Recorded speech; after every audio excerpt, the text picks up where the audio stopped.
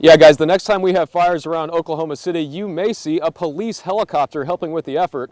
It's a new concept to help make firefighting go faster. Ever since then, we've been coming out to this location and practicing. We try to do it once a month, sometimes twice a month. They call it the Bambi bucket.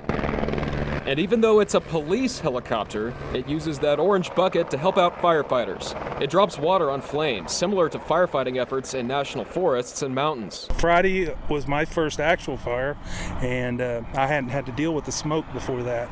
The sergeant is the man behind the controls, and even though he's trained with the bucket for the last year, Friday was the first time he flew the bucket in a game time scenario.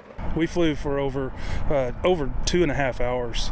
Had to stop once to get some fuel, but it was a continual water deployment. He says they made at least 50 water drops to get those fires under control last week, and it's a team effort. We have one Oklahoma City pilot, one crew chief, which is the fire department. An OKC fire crew chief flies in the chopper with the pilot. Every operation comes from the pilot, but the crew chief has to be able to tell him to go left, right, up, down, tell him when to dump the bucket, and be able to watch out for things like power lines and stuff like that. And one bucket of water on a fire can make a huge difference. It holds about 180 gallons, and they take water from almost any available pond. And there's enough water, it's deep enough, we can legally take water from that pond.